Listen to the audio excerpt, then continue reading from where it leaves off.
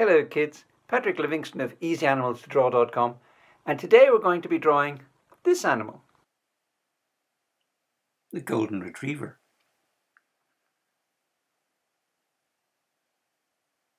Start as usual by drawing in 4 marks to define the size of the circle for the hips.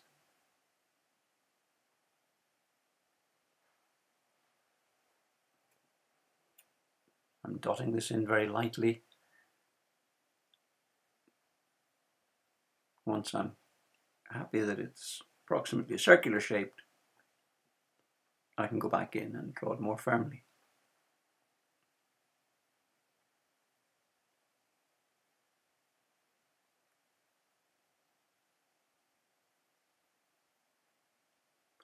If you look at the drawing on the top left, you'll see that the second circle is not very far away from the first, and it's just a little bit bigger.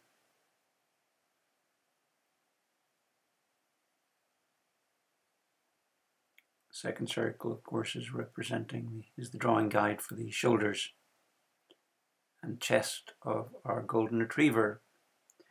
Beautiful dog, the golden retriever. Sturdy, muscular dog of medium size, famous for its dense, lustrous coat of gold that gives the breed its name. And now the circle for the head.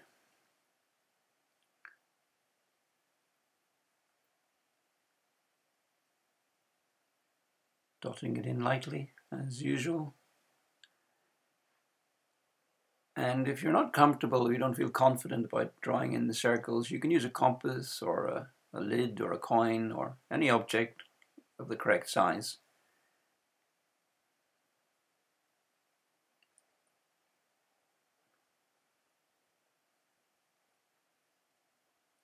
But the more you practice drawing circles, the better you'll get at it, and that'll help your drawing overall.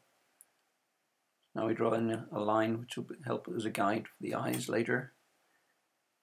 And now the guide for the ear.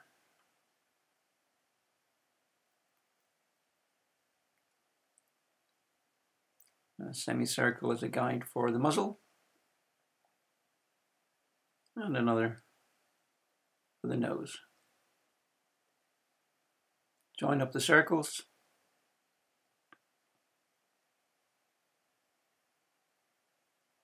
Noting carefully where the lines join. Circles, they don't always go to the top of the circle. Add the tail and the nearmost hind leg. There's an expression in English as crooked as a dog's hind leg.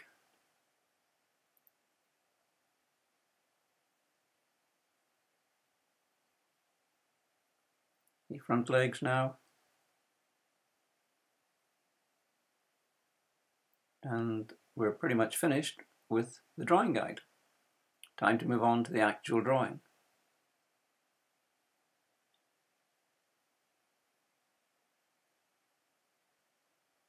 Starting with the eye nearest us.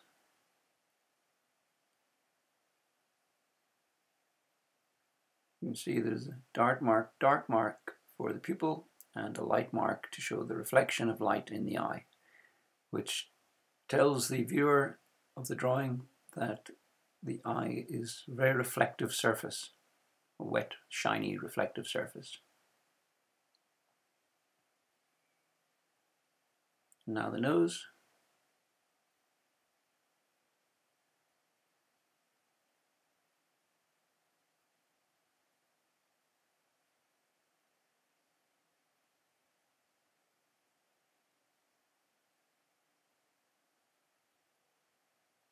The nostrils and the little slit, the fold of flesh that comes and hangs over from the nostril itself. Now the top of the muzzle.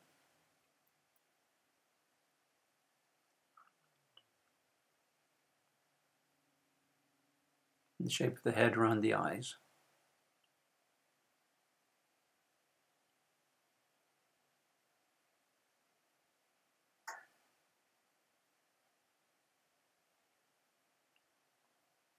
Now I'm lightly drawing in the ear.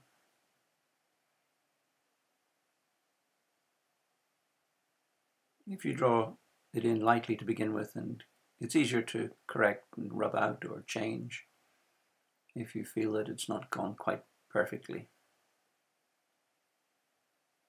Now the top of the head, rather broad head.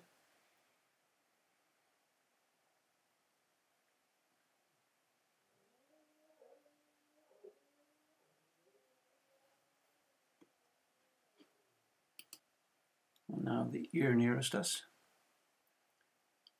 Notice how droopy the ears of a golden retriever are. A little bit shaggy, so some indication of the coat, the hair. And now the muzzle itself, and that big soft mouth. The golden retriever was bred to retrieve birds, so the owner of the dog didn't want his birds coming back all crushed, and so the mouth is quite soft and sensitive, like all retrievers. Now drawing the tongue.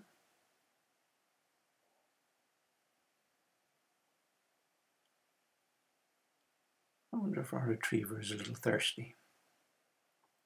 His tongue hanging out. Or perhaps just hot.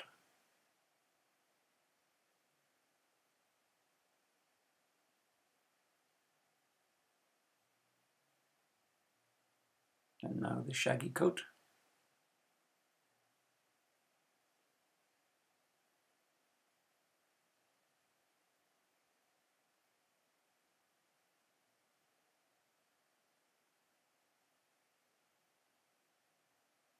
Now the back and hips, top of the hips.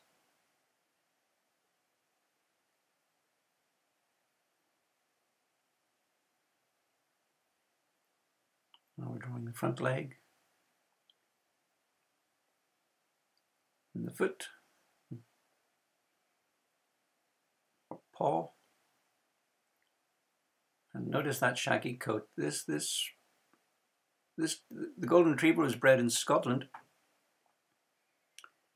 by Lord Tweedmouth at Inverness-shire, Scotland. And it was bred to be a gun dog that could work in the cold Scottish climate. That's why you see the thick, lustrous coat, which keeps the dog warm in the coldest of conditions. I notice that the hair at the front of the dog's leg is smoother.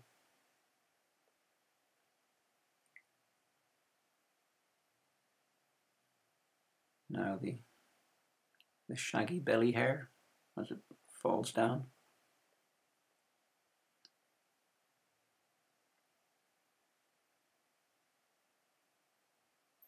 That's why people like the golden retriever. One of the reasons that people like the golden retriever so much is because of its lustrous golden coat. It gives the breed its name. And now the rather luxurious feathery tail, which apparently breeders refer to as being carried with a merry action. So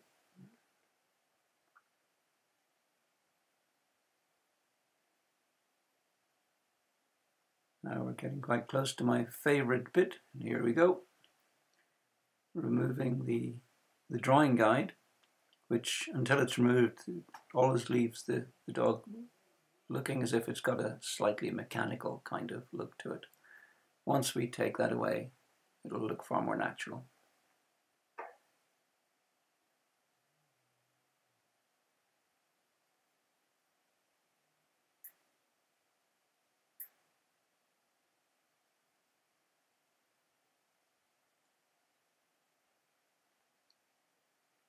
Restating the mouth a little more strongly.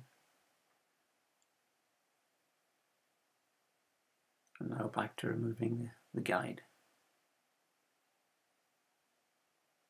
I always find it a little bit magical at this stage of the drawing.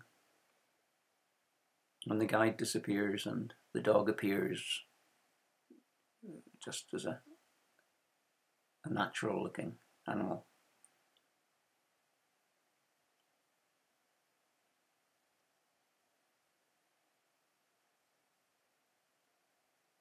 The guide, of course, makes it much, much easier to get the proportions correct.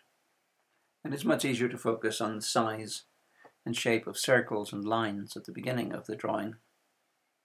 So you're dividing up the task of doing a good drawing into different, easy to follow stages, which makes a lot of sense. Just going back and putting back in the parts that have been accidentally removed.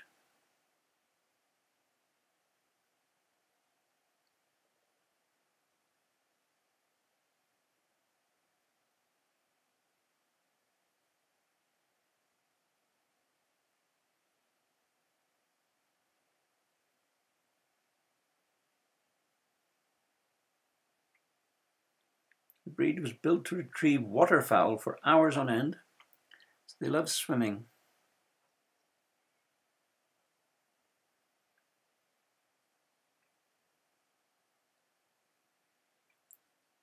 Lord Tweedmouth crossed his yellow retriever with a breed that is now extinct, the Tweed Water Spaniel. An Irish setter and a bloodhound were also added to the mix.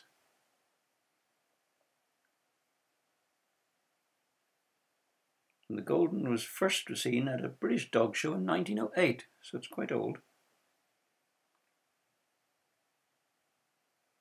And arrived in America by way of Canada and became really popular when President Gerald Ford acquired a beautiful golden retriever, which he called Liberty.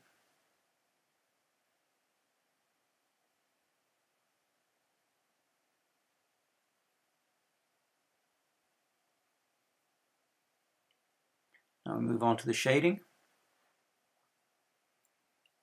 Shading in the nose, leaving a little area of the nose paler at the top, because the nose is a little bit reflective.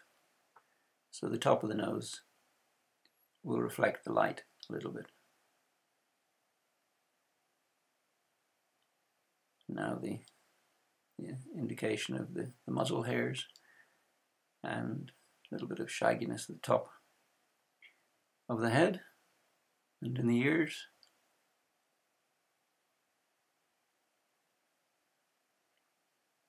So because the golden retriever has quite a luxurious coat, we're not going to be indicating the muscles that much because they're rather disguised by the thickness of the luxurious coat. This is more about giving an indication of how thick and luxurious that coat actually is. At the same time indicating that it's not a white dog, it is a kind of golden color. That's what you should be focusing on when you're shading, and also to give an indication of the general shape of the dog.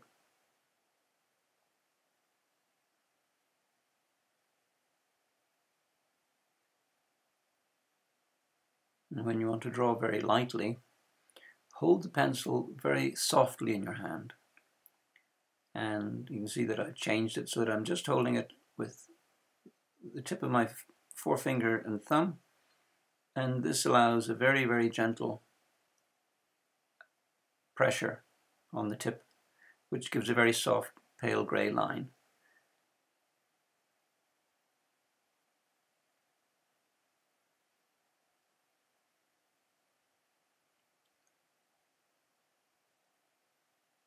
You lose a little control over exactly where the line is going to go, but you gain a lot of control over the tonality of the line, how dark or light it is. It's much, much more useful at the moment, because if you get a few hairs a little bit to the left and a little bit to the right, well, that doesn't matter so much. But if the tone is wrong, if you're drawing them in too dark or too pale, or both at the same time, some of them too dark, some of them too pale, that's a more important fault than whether or not a few hairs are out of place, because we're just giving an indication, an approximate indication of hairiness.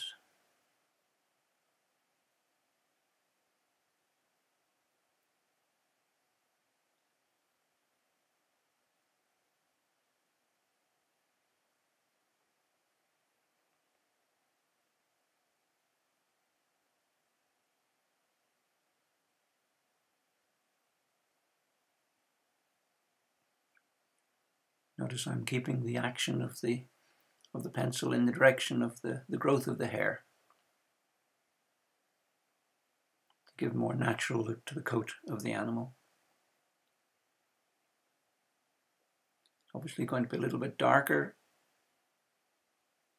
under the dog, on the inside of the far leg, because it's going to be quite in the shadow, so that's why that's a little darker in there.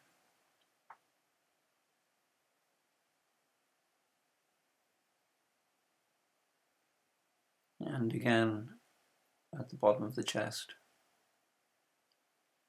there'll be less light reaching there than reaches the top and the sides and the top of the dog.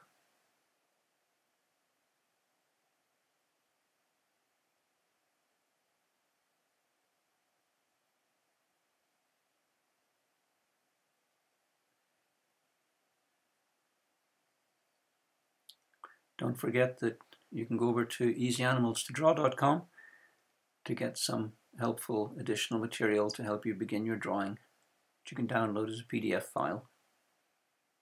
You can download the drawing guide, which will be useful, is a useful addition to help you draw your golden retriever. Useful addition to this video.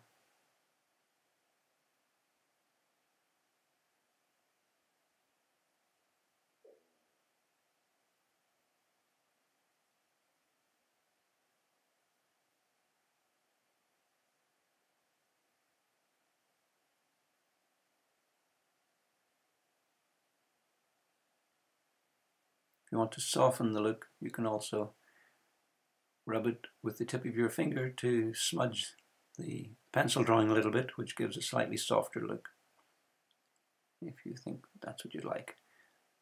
Now, if you enjoyed this video,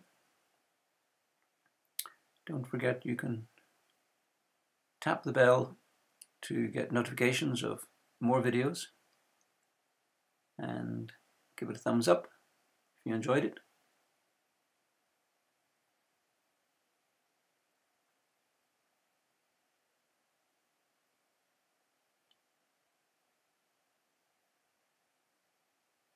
Putting a little bit of shadow underneath to show that the dog is standing on a surface rather than floating in mid-air. And you can put this in with pencil, or say if you get a little bit of graphite on your finger, it works very well also just to put this in with the tip of your finger with a few strokes. Don't forget to like and subscribe if you enjoyed the video, and see you next time.